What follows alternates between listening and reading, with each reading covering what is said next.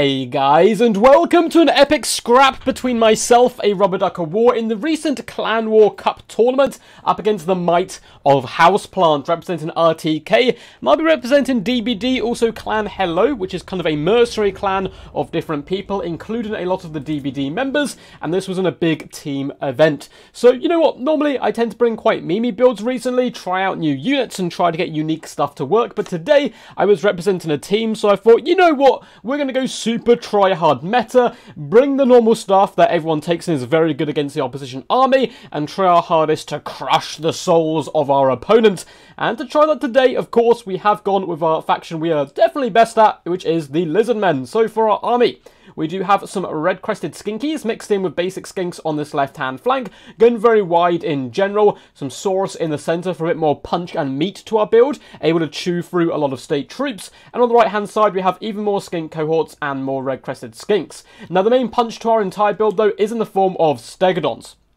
For the forces of the Empire, they have a few good tools to take down Stegodons, but for the most part, when Empire come up against Lizardman nowadays, they don't bring Karl Franz, they don't bring Marcus Wolfheart, they bring Volkmar the Grim. Now, the reason you bring Volkmar the Grim is he can kill all the infantry, then all you have to do is protect a couple of units of handgunners to kill the big targets, such as Krokgar and Cold One or Horned One Riders, and you're absolutely golden. But there is a big problem for Volkmar the Grim. He has garbage melee attack and melee defense stats, made up for, of course, with a load of other wonderful stats and abilities, but the Stegodons, for the most part, have relatively low melee attack themselves and not the best melee defense, but that is counteracted by the fact Volkmar doesn't have the best, so Stegodons are a perfect answer to him. So we have two today. We have the Thunderous One, the Regiment Renown, on the right-hand side, as well as Lord Mazda-Mundi coming in with Net of Amantok, Curse of Midnight Wind, Apotheosis, as well as all his banishments and shields as usual. And he is right on the back, of course, of the true king of all Lastria, so let's give him a little neck scratch, the mighty Zlak. Up in the skies to help protect these guys, we do have a Coatl here, which does come in with a couple of nice bound abilities, but more importantly, it's going to be shielding Lord Mazda-Mundi and the Thunderous One until we're close to the enemy lines. Now, as for my opponent, he has gone very competitive as well, as you'd expect. A load of Spearmen and Swordsmen dotted all the way through the front line, including Sigma Suns. I believe they're lurking somewhere in here, unless I'm mistaken. Maybe we don't have them. Maybe it is just the basic and more cheap and cheerful troops. With some Halberdiers in the back to help support a load of gunners, so going very wide here. Halberdiers on protection duty, as we have 1, 2, 3 units of handgunners in the central pocket here to bring the pain to me, and 1 cannon just to entice in my forces and demand that I rush forward to try to shut it down as quickly as possible. Leading the army, of course, is going to be Volkmar the Grim, definitely the most competitive pick here, though Karl Franz does also have a relatively nice niche. He just kind of gets picked apart by blow darts, unfortunately, a bit too much. He's going to be coming in with all of the goodies, including the Jade Griffin, giving him that regeneration.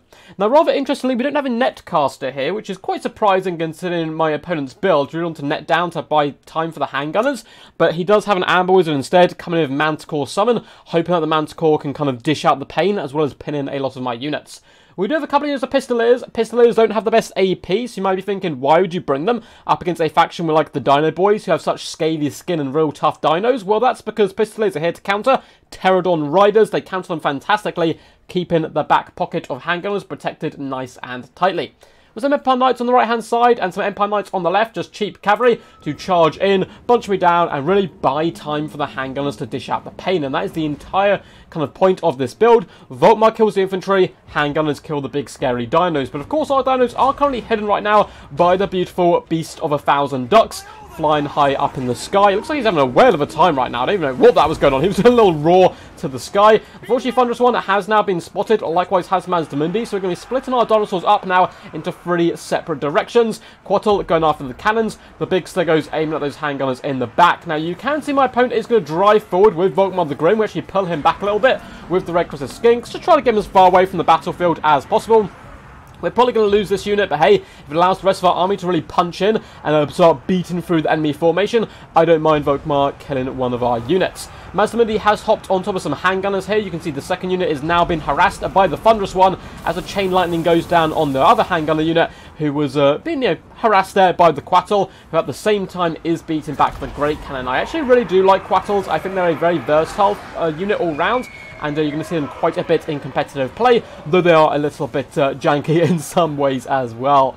So we have skink cohorts and requisite skinks who are wrapped around the flanks now on both sides, looking to get into the juicy pocket here of handgunners. It doesn't matter too much if we're a little late to the party with them, as long as they do indeed get on top of their targets. Now, my opponent's done a really good job. He's been focusing down the Thunderous One all day, and Thunderous One's getting a danger low here, but luckily he's a chunky boy, and we have Apotheosis galore. So Apotheosis is going to come in from Mazdamundi, who's going to be switching positions now. Mazdamundi did a really good job on this left-hand flank. You can see the handgunners are running for their lives. Great Cannon's been shut down, so we're going to whittle round and move the Thunderous One round to this flank, and move Mazdamundi to the other one to assist in the taking down of the handgunners, because we're so juicy HP-wise. Quattle's done a good job. Looks like he's going after the Amber Wizard now. My opponent summoned a Ferromanticore. We're simply going to net it in place and basically waste that summon, which is really good news for us. As unfortunately, the handgunners are just running for their lives. One unit gone, the other one looks to be breaking up relatively soon. Pistolers don't have the best AP, so I'm not too worried about them. But at the end of the day, they are going to slowly start to add up that damage value and make Mazdamundi feel the burn. Skink cohorts are laughing, clattering and chattering to themselves as they jump on top of the handgunners and beat back the halberdiers. Have a lovely play here by the Empire player, coming in with his Empire Knights to slam into the rear there of the skink cohorts. But the skink cohorts aren't doing too shabby whatsoever. Once Empire Knights charge does wear down, they're not actually that great at dishing out the pain, though it looks like they were being buffed up there by Volkmar, who is constantly being chased right now by the Thunderous One. Despite being down to 3,000 HP, he'll be more than happy to fight Volkmar. As I said before, Volkmar does not have the best melee defense stats, only 20, meaning the Stegonons who hit really hard are going to be hitting often. Pistoliers are trying to whittle down the Quattle, probably the best target for them because it only has 70 armor compared to, you know, the 130 of Mazdamundi and the big old HP as well of the Thunderous One. But the Quattle just being a pain in the butt, hunting down this Great Cannon crew, and that is the aim of the game. We're simply chasing off units in all directions. Handgunners are being chased wide here by the requisite skinks. Even if we don't catch them, it's forced them into a bad position where they can't really affect the battlefield, and the Amber Wizard is now being surrounded as well by a mixture of requisite skinks and I believe Saurus Warriors. So we are slowly grinding out the front line. That does tend to happen when you have a couple of Saurus in the mist, and the Quattle is on good clean-up duty here, trying to just whip up and destroy any of these units who are trying to rally it back into the main fight.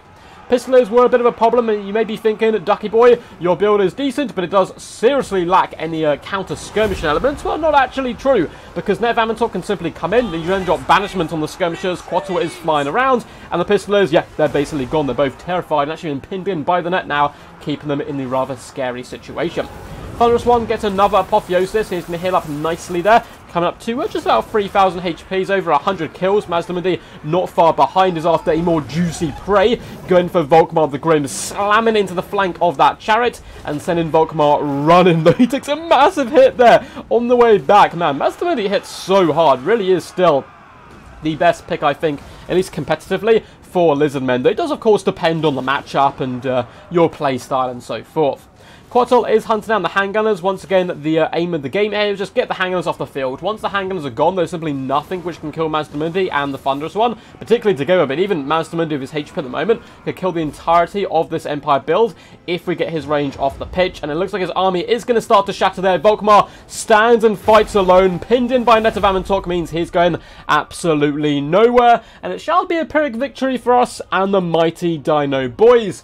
Well played to Houseplant, though. I don't think I've played him in a tournament before. We've definitely played on quick battles. Very talented player, and I actually think this is a little bit of a tough matchup for the Empire. So he did a really good job representing his clan there and getting in some pretty decent damage across the board. Maybe if he had killed the Thunderous One early on, when he got it quite low HP-wise, we could have been in big problems. But once again, well played to Houseplant. I actually like his build quite a bit. Going very wide, very solid against Lizardmen, and you can kind of play this in two ways. You can do this style of play, or you can go with Mass Kite. Now, Kite would have been slightly better against my build, but it still has its own problems. One, it is insanely micro-intensive. But two, Net of Vamantok punishes it so badly. You can Net of Vamantok handgunners, outriders, pistoliers, outriders with grenade launchers. Just net them. It's quite nice and simple. Drop banishment on them or a ruination. Then again, you can kite with war wagons as well, which does, of course, have its merits. But it's hard to kite something you can't see. Brought to you there by the Quattle advertisement team. So, all around, really like a House Plants build. I would definitely cut the Amber Wizard in order for a Light Wizard, and probably the Cannon as well, because if your opponent, who's a Lizardman player, is going to go large dinosaurs, he's most likely going to bring a Quattro as well, just to shield them for approach, because Quattros are very good at just disrupting and annoying the back line, though they don't get the best damage value. They're a good utility unit, so I'd cut the Great Cannon, add another unit of handgunners instead, and get a Light Caster for those nets. But apart from that, really love the build. Good top tier build there. I like it a bit. As for our own build, yeah, it's just super competitive here, and we'll delve into all that in just a second. Look at the damage dealt and damage value of all of these units in just a second. But if you guys enjoyed this video, make sure to leave a big fat juicy thumbs up. Feel free to subscribe as well for more glorious Total War Warhammer content coming to you in the not so distant future. We drop a video every single day, as well as some streams as well. I'm hopefully going to get some other games going up on the channel as well, maybe just once a week or something, to mix it up and keep it nice and fresh for you guys. Feel free to comment down below what you thought of the builds, what you thought of the tournament so far, the Clan War Cup. We've actually live streamed 2 group games so far on the channel, and we'll be doing more in the future when we know what games are going to be on and all that good stuff. Or feel free to just yell quack. I really do appreciate all the comments. They do put a big old smile on my little rubbery face, and yeah, it's always good to chat with you guys and see what your opinions are on the content. There are links down below in the description to my Patreon if you'd like to support the channel. Likewise, links down below to my Discord. That is where you will be able to submit replays to the channel. I get a lot of emails. I don't accept replays via emails. It's all done in my Discord, where it can be nice and all in one slot, basically.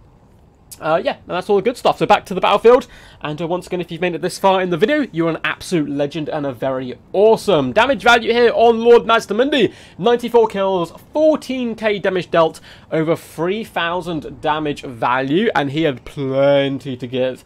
Not even down to half HP, still had plenty of Winds of Magic. I didn't actually use that much through the games, it was just Nets and Apotheosis. So he just brings such good mobility to the battlefield in general. If your opponent has gone, you know, bad to the bones, Demigryph Knights, Karl Franz, old school Empire style of play, you got the Curse of Midnight Wind to help you get out of sticky situations, alongside those Nets, Banishments, and Ruinations. Just such a good utility lord all round. The little skinkies are not the best damage value on them today, but hey, they serve their purpose. Wrap around the flanks, annoy the enemy, and harass him as much as possible. Volkmar can't be in all places at once, and that means you can chase down and rout handgunners and other units. Requisite Skinks did much better, despite the fact one of them was getting bullied really early on by Volkmar. Still 600 damage value, 528 and 488 on the Regiment of Renown there. Saurus Warriors doing what Saurus Warriors do best. Kill, maim, burn, destroy the weak. 860 damage value, 614 on this other unit. Getting pretty decent damage across the board for them.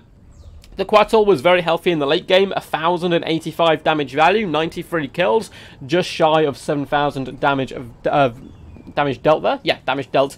But hey, shut down the cannon early on, then started just shutting down handgunners, fulfilled its win condition alongside the Thunderous one, who likewise did great. 1600 damage value isn't crazy at the end of the day, but 113 kills, helped rout key targets, and absorbed so much damage, and yet had so much left to give at the end. Again, I had so much Winds of Magic to pop on this bad boy. For Houseplant, Volkmar the Grim, only 760 damage value. He did some good work initially, pushing him out aggressively, but then once he fell back, there was just Stegodons all over the place and nowhere really for him to call home. Maybe if people do start bringing just like loads of Stegodons again, Karl Franz might become meta again. I could certainly see it as a possibility. The problem is the wide Lizardmen force that you'd have to try to deal with, which Volkmar's so decent at, but Karl Franz would certainly slap up a Stegodon or two. Ambuzer just got slaughtered, but he did have a nice Manticore summon. Unfortunately, it got netted in place. And the Swordsman and the Spearmen obviously just kind of getting dragged down. Likewise, the Halberds not being able to get too much value. As for the Handgunners, it was a real mixed bag. 200 damage value, just shy of 500, 729. You can see which ones actually hit the dinosaurs at the longest. Empire Knights did okay, 580 damage value, 814. Pistoliers again shy of 500 damage value and just over 500. Not too many good targets for them today, but I do like bringing them as a counter to Pterodons if your opponent does bring them to battlefield. Great Cannon, yeah, I would just cut a Great Cannon and get another unit of handgunners instead. You get off one or two small volleys and the Quattro just flies over and starts pooping on it. Hope you guys enjoyed this video. Until next time, peace, peace. And as always, stay awesome.